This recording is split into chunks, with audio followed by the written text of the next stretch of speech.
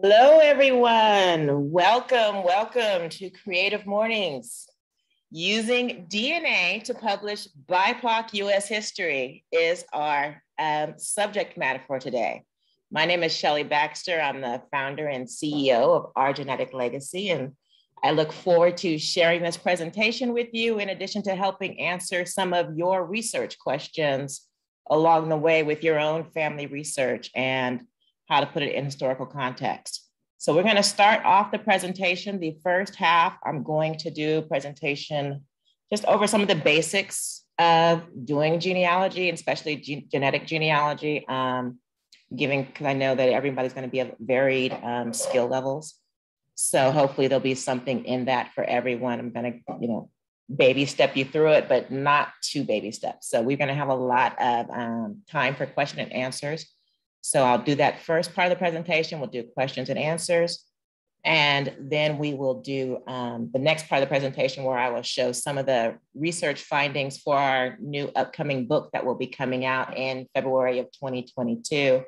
And then we will have another question and answer period. Nick Rock, who is on my advisory board. She is in the room and she will be here to help moderate with the questions and monitor the chat.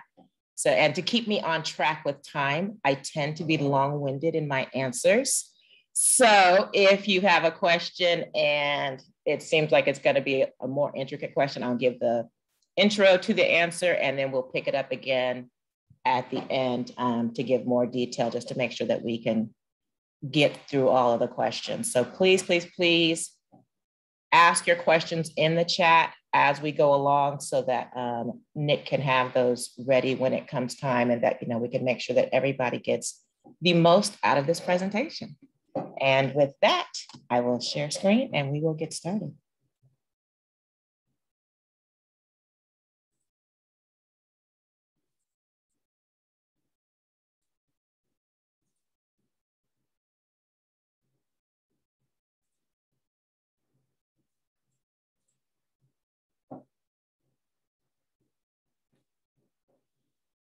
Everybody able to see that? I'm going to assume here to see the presentation. If you give me a thumbs up that you can see and hear, perfect.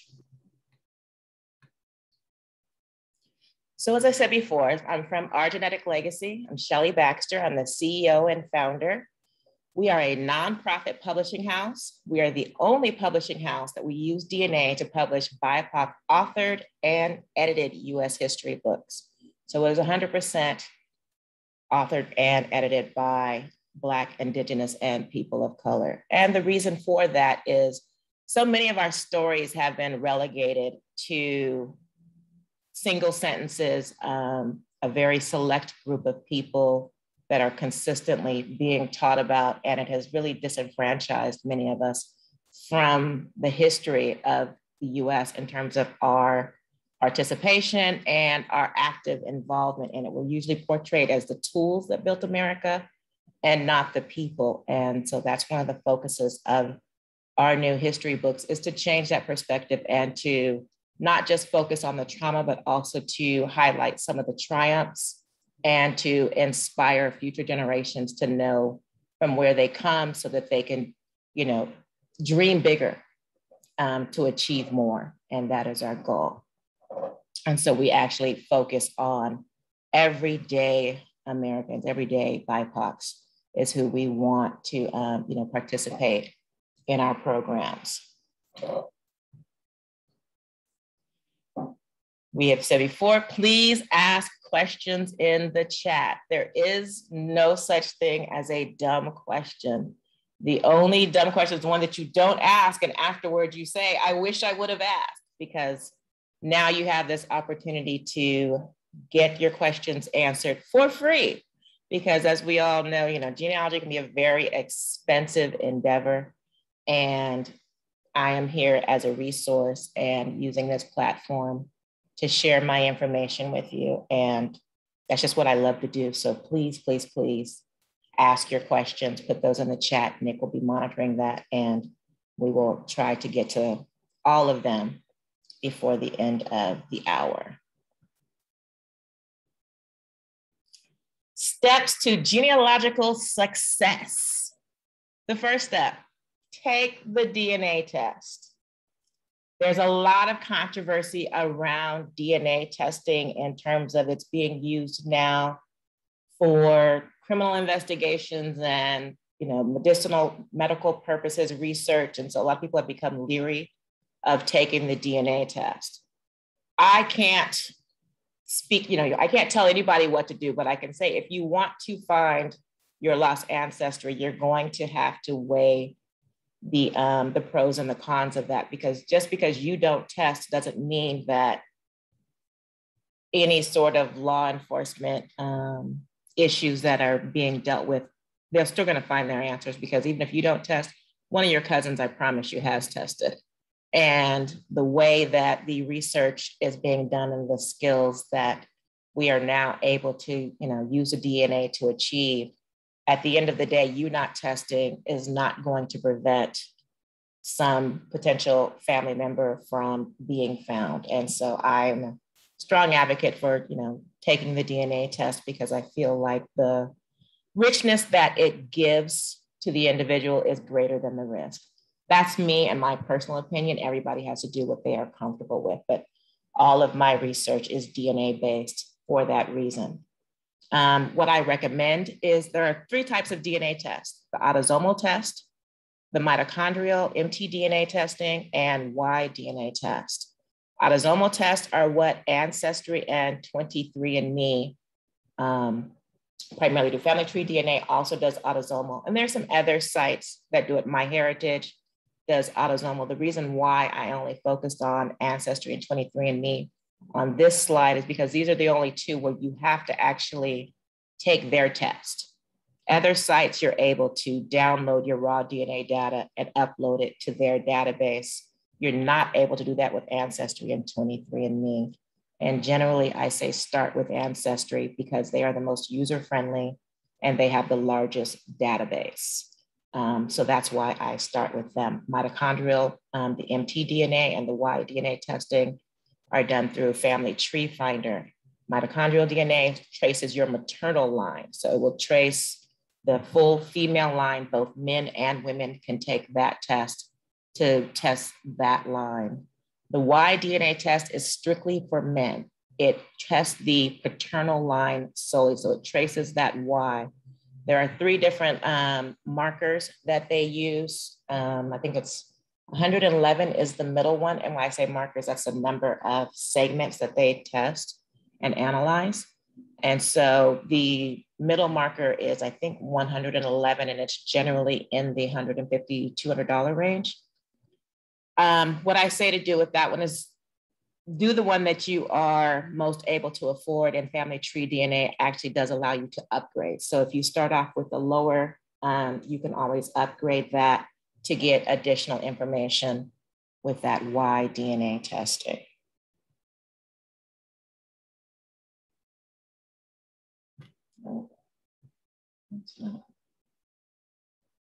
Slide malfunction. There we go. So as I was saying, downloading your raw DNA data, you can download that from any of the major sites that you have tested with. GEDmatch is the largest database worldwide of DNA. And that is because they allow for every testing company, well, I'll say the majority of testing companies, you can download your DNA and upload to them. So now you increase the pool of possibilities of matches, because if you've tested with Ancestry and only Ancestry, but you upload to GEDmatch, you now have the opportunity to match against people who have taken MyHeritage, 23andMe, and Family Tree DNA are also on that site. So it just increases exponentially. And the site itself is very cost effective. It's $10 a month, and you only pay on the months that you want. Like, you can have a continuous subscription, or you can let it lapse in between during times when you're not researching. And then you just pay the $10, and then that'll give you 30 days of access. And so that also allows you to analyze the DNA a little further. It's a little more advanced than using the Ancestry. So this is like where you kind of will graduate to in terms of using that. And it typically has email addresses, so that's how you interact with other matches that you see on there.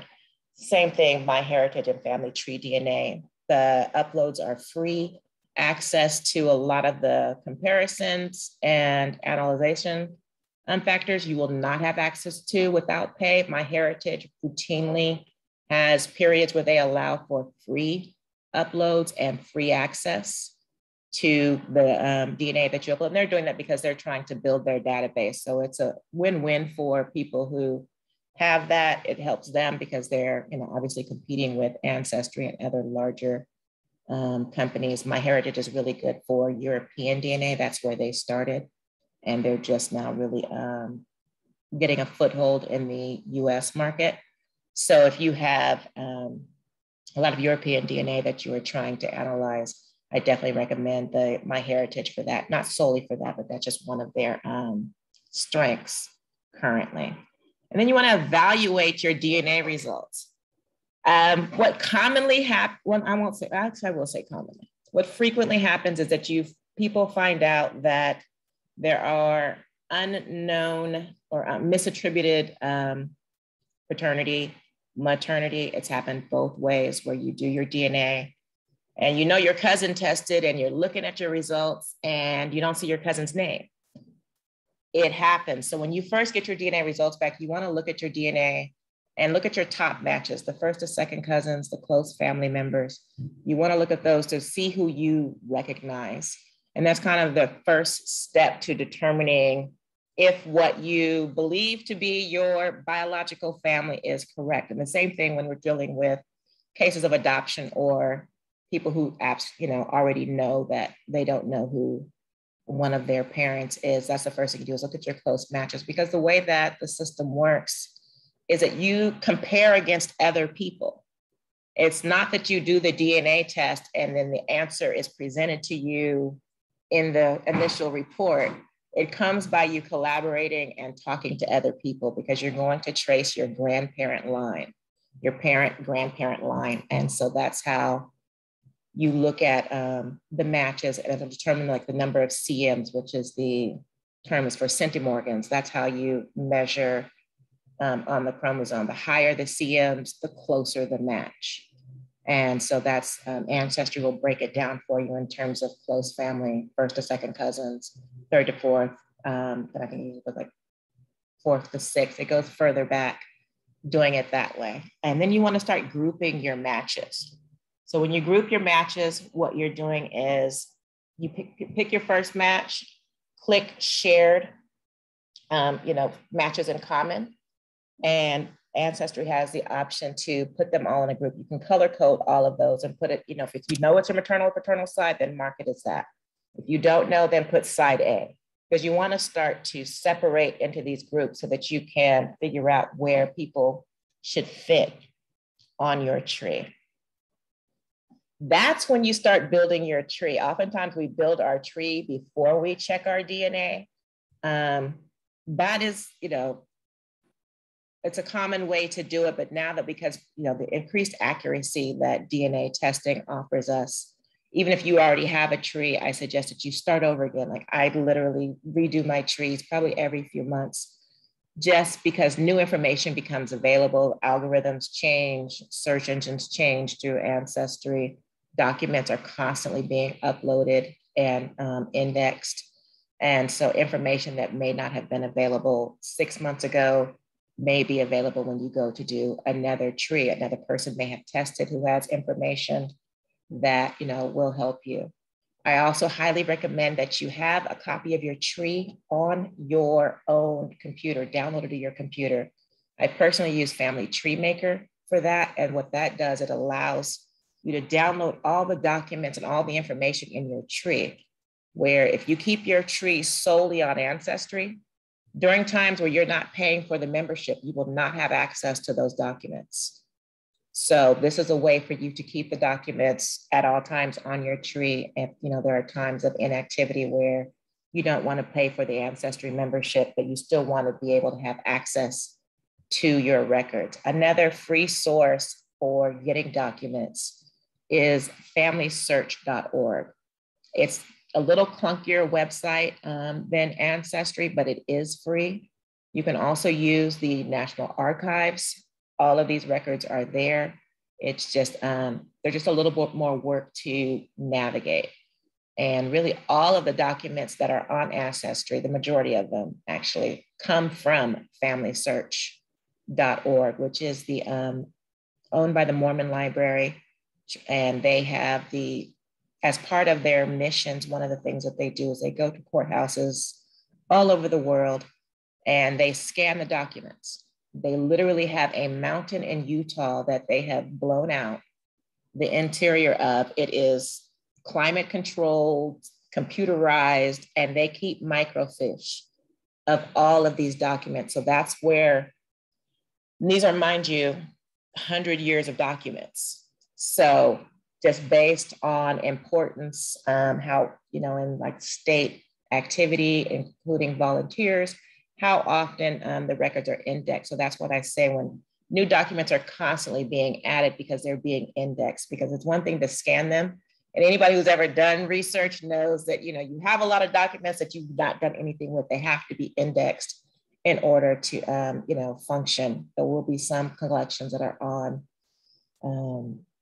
FamilySearch.org that are not indexed, and it just takes a lot more time to scan through those. And so there's just constantly being an upload of new documents.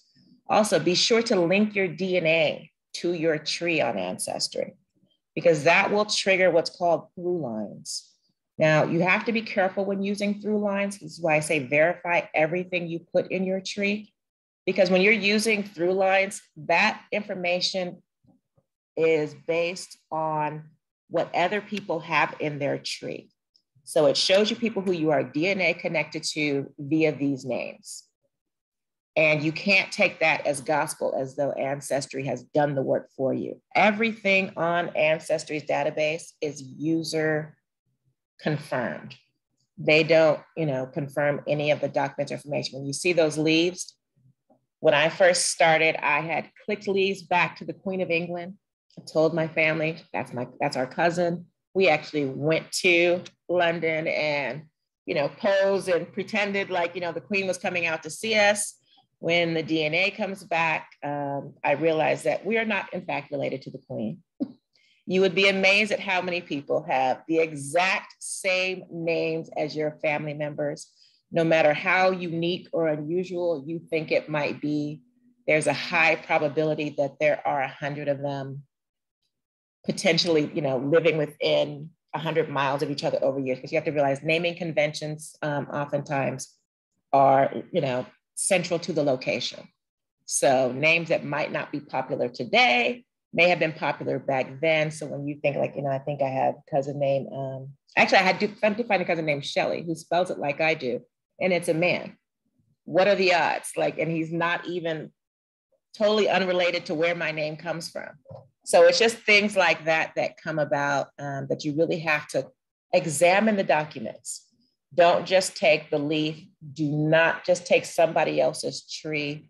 Always, always, always confirm the information for yourself that you put in your tree, because that's the only way that you can, somewhat guarantee. And it's always going to be based on what's available. There's always going to be new technology, always going to be advancements. And so things are going to constantly be able to add information to your tree over time. The easiest way to keep track of what you're doing is to create a list of research questions. Take it bite by bite, step by step. Don't just jump into the deep end. Once you get your basic tree started, start figuring out what the question is that you want to answer. Do you want to know who your mother's grandfather is? Great start. Okay, just take baby steps along the way and keep building upon that. Because as you find success, then, you get more and more confidence and you get more excited. It gets very frustrating when you're just constantly hitting a wall and don't know where to go. So that helps to kind of direct where you're going and keep track of things. When I first started, I was loosey-goosey all over the place. Like wherever there was a leaf, I was chasing it. I was like, ADD all over the place. Like, oh, look, there's a leaf. And it quickly takes you down rabbit holes. So really, really try, especially if you can, have that discipline to focus on the question that you are trying to answer. If things come up that are related to other things, there's a thing on Ancestry called the shoebox. Shoebox those documents to come back later and look at them. come up with some system to put those documents somewhere that you can come back to them, but to stay on your question, because once you get sidetracked, you will get so far to the left that when you come, you'll try to remember like how did you even get here? What were you doing? It's a common practice. Well, you have some questions. So kind of tailing off your last point, you do have a question in the chat. Okay. So do you want to go ahead and move on to that for a little bit? Yeah. Or do you want to finish this section? Let me just finish this because this might help to give some information out. So I'm going to go a little faster because, as I said, I do give long answers. Thank you, Nick. The most common roadblocks are misattributed parentage, which we discussed, a lack of collaboration. A lot of times people get upset when they message one of the, a match who doesn't match, who doesn't respond back. Everybody tests for different reasons. Not everybody, most people are testing for fun. They want to know what their ethnicity is. They want to know if the story about their great-great-grandmother is, if she's Native American. They want to, the quick and easy, and then they're done. So you want to be mindful of that, and you just have to keep moving and working. The brick wall of 1865 is the biggest issue for BIPOCs. And that has a lot to do with the enslavement and the lack of records that were kept where we were actually named by name and not just physical description, including the half relationships that oftentimes ensued from those relationships. And then we have endogamy, which is going to be our SAT word for the day, probably the biggest word I use today. And that is the practice of marrying within a specific social group, religious domination, caste, or ethnic group. It's very common among the Ashkenazi Jewish. That's like a hard, very specific research discipline in terms of doing the DNA. And you'll see it when you see a lot of these small towns where, there'll be a lot of intermarrying between families, and it just makes it more difficult to determine what your ancestral lines are. Now we're at questions. So, all right. The question comes from Kimberly Henderson. Her question is, in regard to DNA testing for Native American and Indigenous heritage, can you speak to the differences in DNA results versus family folklore, historical narratives, particularly with African Americans? For example, a lot of DNA tests don't have a full capture of Indigenous samples. So individuals might have a small percent in their results, but their family history, stories from older relatives, might tell a different story. Any suggestions for navigating that realm? Yes. First step is that ethnicity, race is a man-made construct. So when you're looking at ancestry and you're looking at your ethnicity, for general purposes, it's fun, but it's not absolute in that sense, because it's really based against the other people who ancestry has determined are of that ethnicity. So and that's usually self-reported. It is not common among Native Americans to do the DNA testing. So, and then a lot of the tribes have been wiped out over time dealing with, from the Indian Removal Act and the Trail of Tears. So a lot of the smaller subsects of tribes, they no longer exist. So there's nobody to compare against. So what I say for those, and because I think the majority of the African Americans I know will tell you that their great-grandmother or, she had long wavy hair and she was Native, and I'm one of those people. I have not been able to prove it, but I still will take it to my grave that my great-grandmother was Native American. The way to prove that is you just have to do the research. You have to do the research. That's the only way to do it. And because Native Americans have a distrust of the government based on, as a whole, based on the things that have taken place, they don't trust doing DNA. They don't accept DNA as entrance onto the tribal rolls. So you have to do the research and you have to document it the old-fashioned way. So you can use the DNA to kind of connect you to a certain degree, but then you have to do the paper research. You have to find the documents. And there's a lot of telltale signs that you'll find in documents. For instance, I have one person who is doing his research, and upset that he didn't come back with any Native American in his blood, but I have now found his great-great-grandparents living in Indian territory in 1930. So we're trying to, research that to see how they got to be there, what that process was. So that's why I say you just have to do the research. You just have to do the work in order to find that. Okay, Nick. Yes, we have another question coming in from Simona. Thinking about possible data breaches and safety matters, are there any privacy issues in both taking a DNA test and uploading documents and information onto these websites? Yes. Short answer. Yes. I mean, that's the case of the world that we live in. It's no different. I don't think that the risk is any greater than we do online banking. We're on the internet. Our information is out there, and there's so many public documents that when you start doing the research and you put in your own name and your birth record comes up, your marriage record comes up, your divorce record comes up, and it's like recent times within the past, 20 to 30 years, this information has come up. So the information, as I was saying before, the DNA, it's already out there. You're not preventing anybody from you're only blocking yourself the majority of the time, because the information is out there, and you not participating isn't going to change the fact that it already exists in the public domain. All right, thanks. There's another question in here from Diane. She is saying, last time during your last presentation with Creative Mornings, you mentioned that Ancestry was reducing a type of marker. Can you talk about that again? I noticed with African markers, they went down around the time you mentioned that they started. So what they have done, this is the reason why I am an advocate for GEDmatch, because the Ancestry has raised the level of the number of CMs that they require that they will show you the match. So when you're doing matches in common, 20 CMs is the lowest that they will go to. That is a fairly high standard, especially when you're talking about people of color and BIPOCs, because we have so many half relationships. So a lot of those matches that you see that might say fifth to eighth cousin, if it's a half relationship, it's actually second to third. It's a lot closer than you realize. And Ancestry does not take that into account in their overall system. The reason for that, they say, is server space. I personally think that I pay $400 a month, and the number of people who pay that amount of money, that the logical explanation is to get more servers. But what they have opted to do is to reduce the amount of information they're processing.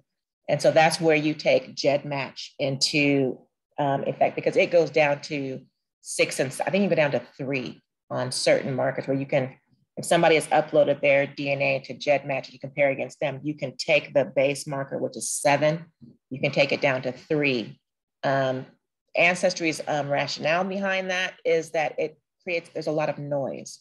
Not every match is a good match. And the lower the CMs, the higher probability of it being noise, which is just random segments that, enough of it showed up to be able to look like something. So you have to verify everything. But that's the way around it at this time. I've seen petitions going around online trying to get Ancestry to change their mind. Ancestry is a multi-billion-dollar company, and the reality is they don't care. So it's better for us to figure out ways to work around that than to spend time trying to make them change how they're doing business. That's what works for them. And there are workarounds that you will find. I would say definitely look for groups on Facebook. There are tons of groups on Facebook that deal with genealogy and DNA. I'm in many of them. You can ask questions. There's a lot of people out there who are willing to give free help.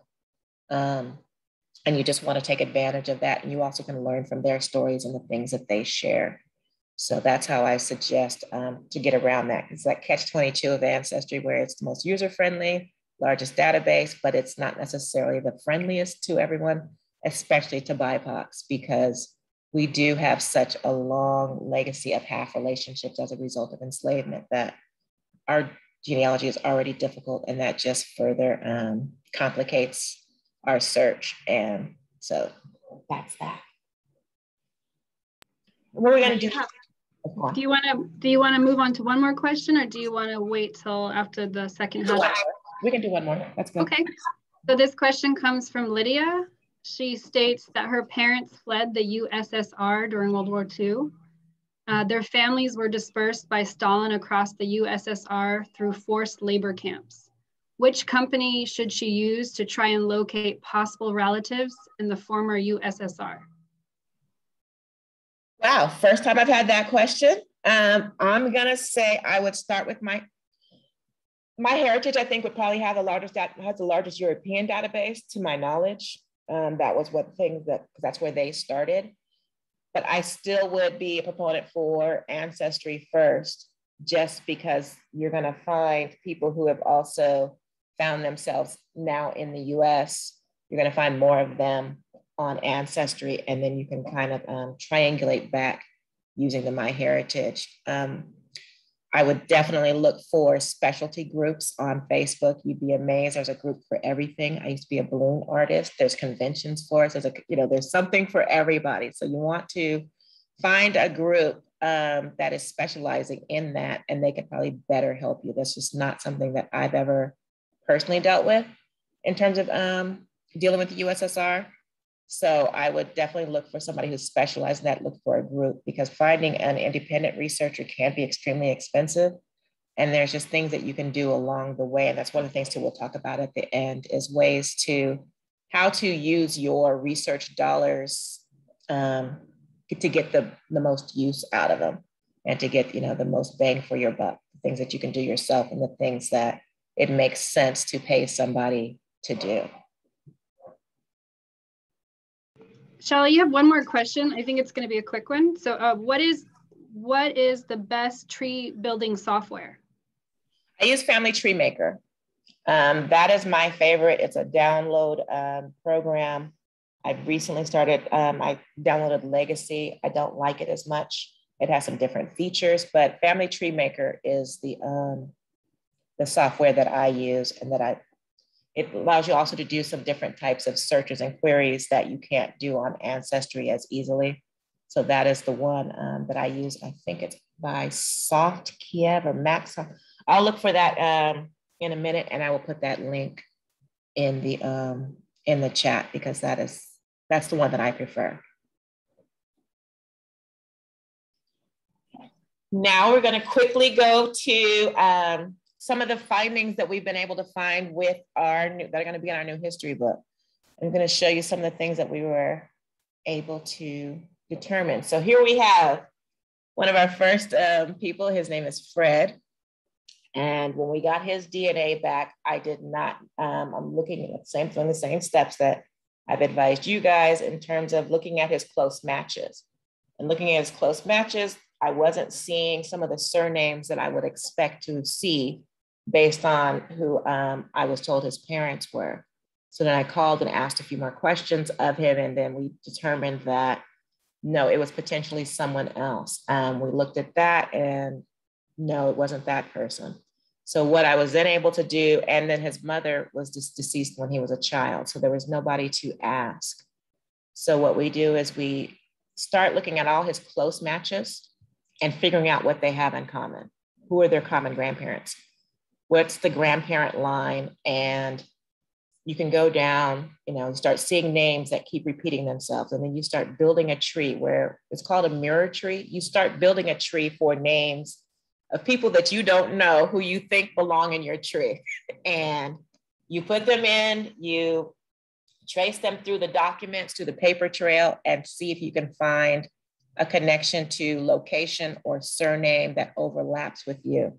And you continue to do that until you could narrow it down to the grandparents. In his case, we were able to narrow it down to the grandparents, and lucky for us, there were only 2 sons to choose from in that line. We were able to do some Google internet sleuthing. We were able to find a half-brother, a potential half-brother. We knew it was either going to be a cousin or a half-brother. We contacted them, sent them a DNA test, and ta-da, he now has 11 siblings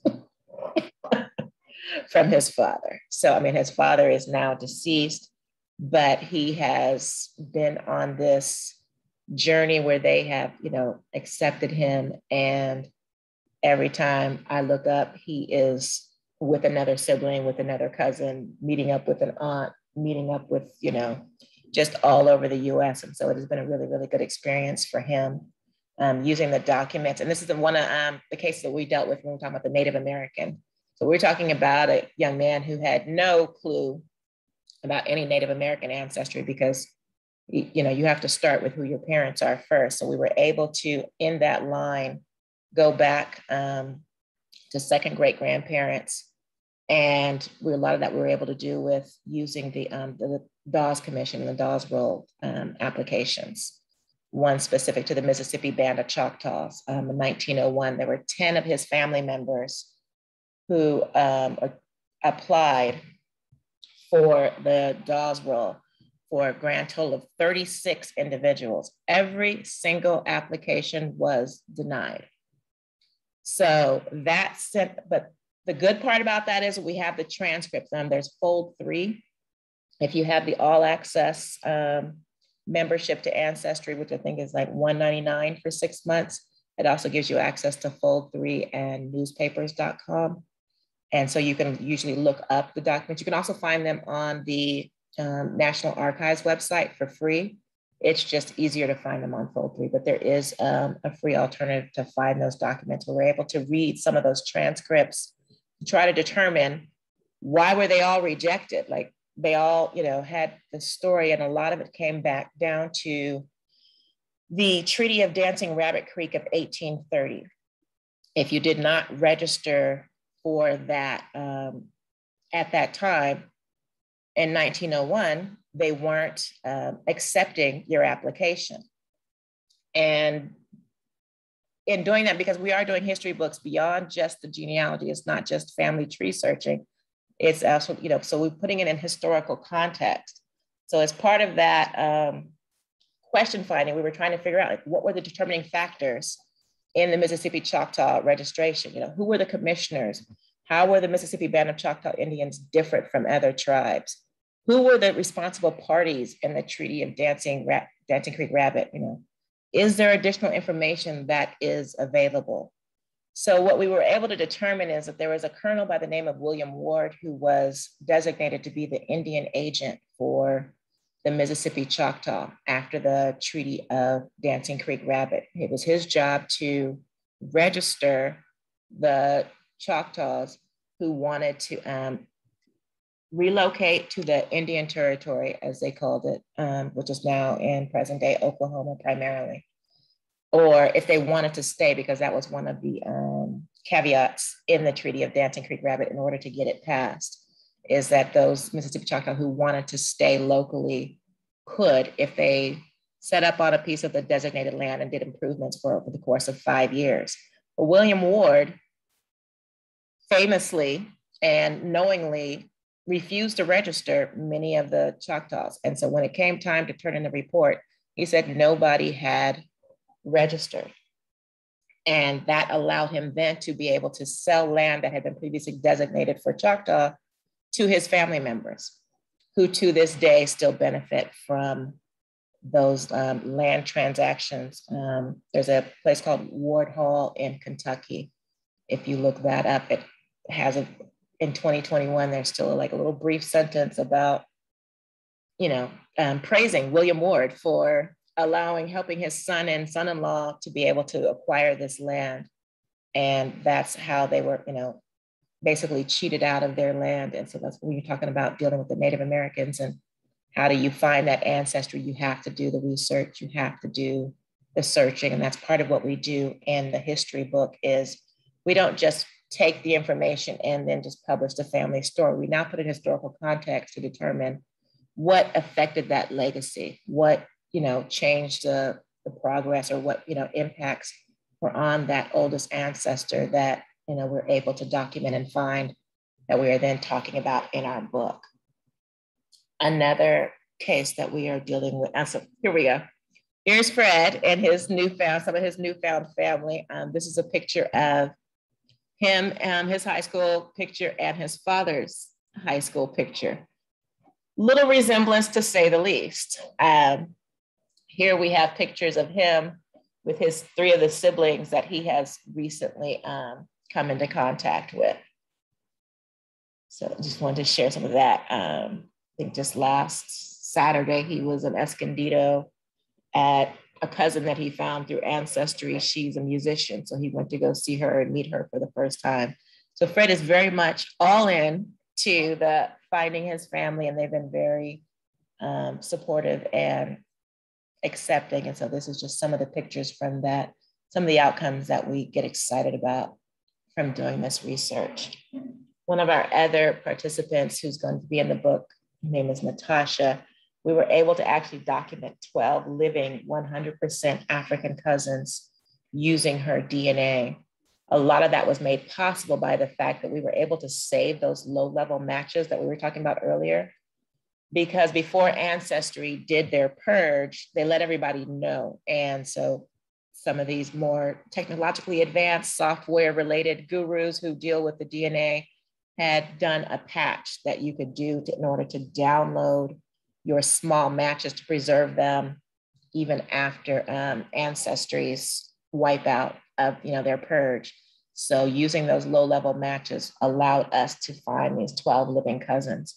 We're in the process of getting in touch with them to see if there's any information that can be shared. So there'll still be that gap of enslavement, post-enslavement, but now we've crossed the Americas into Africa, and she's able to at least glean some part of her history from what their experience is as being 100% African and what they know about their family members. So even though she may never figure out exactly how they are connected, she has still found that connection, and that's using the DNA. That's the only way that's possible. There's no other way to do that, because when you're looking at the DNA, the other thing is that already at this point, you will not match 50% of your fourth cousins. So with each generation, you lose access to that many more people. So when we're trying to get over the roadblock of enslavement, we are now at the point to where we are 3 and 4 generations out. So the next generation will not, very likely, it's going to continually get harder. So that's the other reason for the importance of doing the work and researching and documenting and publishing it. There's so many history books that they're privately held. So much good information that gets lost because generally families have a single historian in the family who has everything. And then when they die, people already have a house full of their own stuff.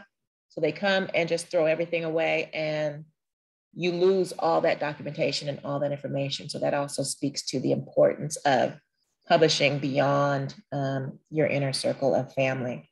We were also able to connect her line to free people of color in Maryland and Virginia through some court documents and census records. So here we have the Mouchettes living in Virginia in 1860. They are European, they're white, Scottish. They're living next door to Blacks and mulattoes in 1860. So this is during enslavement. And then we start doing some more research on free people of color during that time. We see here we have the Mouchette line, which also intersects with the Hanson line, because that was another big thing that Family Search has, is a lot of old books, family history books that have been written from the 1700s. And so you can find sometimes names in those and find surnames that are in your location. And then you start looking at your DNA results, searching for these names in your tree. So, or in your matches trees. It's one of the functions on Ancestry that is still available. So you do that and then try to find your connection to a 100% European person to determine whether or not this is truly your line. If you do connect to this, you may not be able to figure out who the exact individual is, but you can see if there's a connection. And so with her line, we were able to find Mouchettes, Hansons, Whites, a lot of the surnames that are in this accounting to say that there is a connection. There's definitely a connection. We've not been able to specifically say which person it is, but we do know that there is some overlap there. And so some of the questions that we'll be answering in her chapter of the book is, what was the relationship between free people of color and white settlers in Virginia and Maryland? We found documentation that there was an indentured servant. She was white who had, her name was Margaret Gilmore. She had relations with an African man and had children. She was indentured to the age of 31. She died before reaching 31, and then her enslaver, then became an enslaver because he tried to indenture her mixed race children till they were 31 because that was a condition of the mother. And at that time, children were following the condition of the mother. Her child, Patty, sued for her freedom and won. Her child, Sabra, sued for her freedom 4 years before Patty, and hers was denied. So one of the things we're trying to figure out is what was the difference between those two cases. Mind you, this is the 1790s when this has happened. We also want to know, what did it take to like go to court? How are you able to, even wage a legal battle? But one was, accepted and one was denied. Because once again, we're just constantly asking questions, constantly looking for who the players were. Like, is it a difference of judge? Does she have different information? And so we're trying to find those court documents. COVID obviously presents a lot of issues in terms of archival research because so many of the archives are closed. So we are working on that. And then it may not even be out there to be found. But these are things that we are looking to answer. It's like, how was freedom obtained and maintained as laws changed? We know that laws were oftentimes drafted to control, whether it was the Native Americans or it was, formerly enslaved or free people of color, outlawing interracial, relationships where previously it hadn't been an issue. It became an issue as time went on because of the necessity to control that labor force, to use that free labor to continue to expand their territories across the US. And then, so this is the other question we already talked about, is do any of her African cousins have more information about her African ancestry? These are things that we're working on. So those are just two of the chapters. We are looking to do 25 chapters for February. And as you see, it's a lot of research, a lot of work goes into those. And that's the reason why we do what we do, because we understand that it's a lot for the common person to do, but there's just so much more. There's so much to get out of it. We want to teach people how to do their own research because research is never done. There's always going to be another ancestor. There's always going to be another story to be found and to be told. And so the best, nobody can afford to just, well, I guess some people can. People I know can afford to just continually pay, a professional researcher $250, $400 an hour to continue to do, ongoing lifetime of research. So this allows us to teach individuals how to do their own research, how to pass on those skills to, the younger generations so that they can continue as technology improves and access to some of those records improve. And now we are at our final question and answer period. All right, you do have some questions here. So I'm going to go up to Simona has a question, and her ask is, on average, what's the minimum amount of time one should expect to get some results in genealogy building? You said the minimum amount of time? I mean, you can get some results instantly. It really depends on what your question is, what you're trying to find out, if you are, and how far back you're trying to go. So like I have some cases that you literally have to put on the table, just put on the bookshelf for a while because there's just not enough other testers for you to compare against that are close enough for you to determine that match. You have to remember that this is a collaborative sport. You have to have somebody else who you match in order to find out what those commonalities are. And if you come from, like I have one case that I've been working on for 3 years. I had one minor breakthrough recently because a new match showed up that was a close match. There's a website called DNA Painter. It's a program, and you can use that to map out the hypothetical relationships of unknown matches. So you put in the number of CMs and where they go, and it'll help you determine like how many names you're looking for, how many generations are between you and them. What's the probability that you're a whole cousin, a half cousin, half niece or things like that. And you keep working that to give you probabilities. And so I use that to figure out where this new match comes in, but we still have not finally, determined. And we're really just looking for the father. So that's just one case where normally I can find a father fairly quickly, but this is a case from the early 1900s. And we believe that there was a name change and that there's a small family. So that just reduces the number of descendants who would have tested in order to find. So it just really varies. It just depends on what you're trying to find. It can take a lifetime, depending on the answers you're looking for. Right. So next question comes from Callie Sutter. I hope I said that right. Callie, sorry. What are some of the best formats for publishing family history documentation?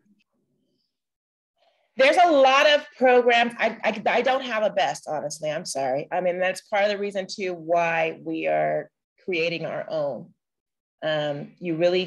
There's a lot of different websites. If you just do a Google search, there's a lot of companies that do family book research, including the Family Tree Maker software. It has a bookmaking feature in it. So does really all the family tree software, I think, have some sort of bookmaking function in it. And there's some companies who do it independently.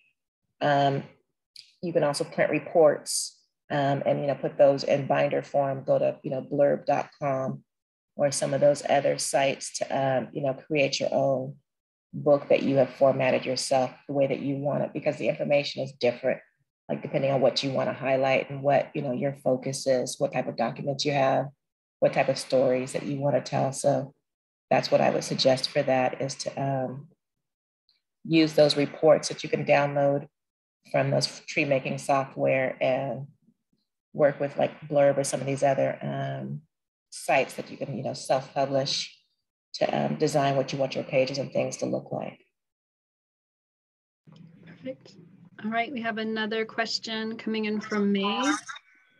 Are there any international databases for those who are first or second generation immigrants? Specific? No, not to my knowledge, I'll say that. I mean, there's a lot of things that I don't know. So I can't say of any specific one that I know of that I've had actual experience in using. So the way that, but there's also genealogical societies all over the world. So Google the area that you're, if there's a specific area that you're looking for, start, narrowing, putting in the things that you do know, and, work back from that to see what comes up in your Google searches, what keywords start coming up, what starts generating information. And once again, like I say, Facebook groups are your very best friend. They're free. There's lots of free information. There's lots of people who are doing the same type of work that you're doing, both professionals, like myself, who just want to share, who just love it when people find their people and, give out, advice and help in doing that. So I would say to, Google search and look for some Facebook groups that are specific to the type of research that you're interested in, location.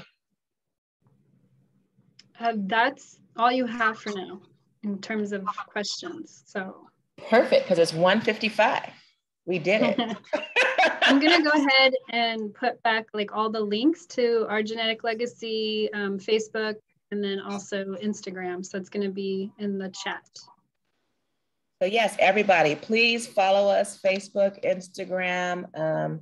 Recently starting to tweet. You don't have to follow that one yet because I'm still figuring that one out. But in terms of keeping up with, information on research, new upcoming things, in addition to things that we're doing in workshops and things that we present, because our goal is to have as many people as possible be able to do this research. And so that's the reason why we're a nonprofit publishing house, because we wanted to set ourselves up in a way that we can continue to offer those resources and try to remove some of those paywall restrictions that particularly affect, really affect everybody, but really affect communities of color, have a high impact to where it seems like it's a luxury, but there's so much information that we just want people to be able to have and to share with their families.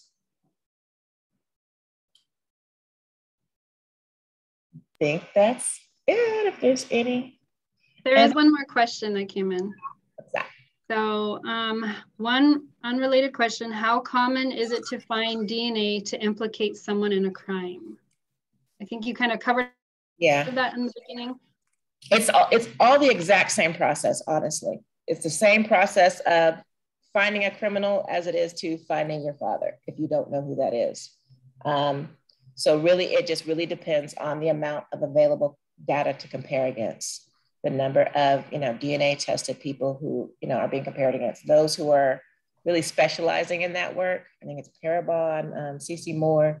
She started off doing adoption cases, and she's kind of, her career has morphed more into dealing with the criminal aspect. It's the same process, and it just really has the same outcomes. It just really depends on who's out there to be able to compare against and working back those lines. So it's the same.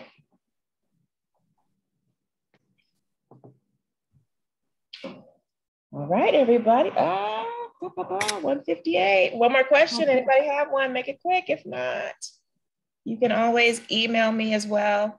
Shelly, SHELLIE, @ourgeneticlegacy.org. I will answer your questions if you say that I was at Creative Mornings.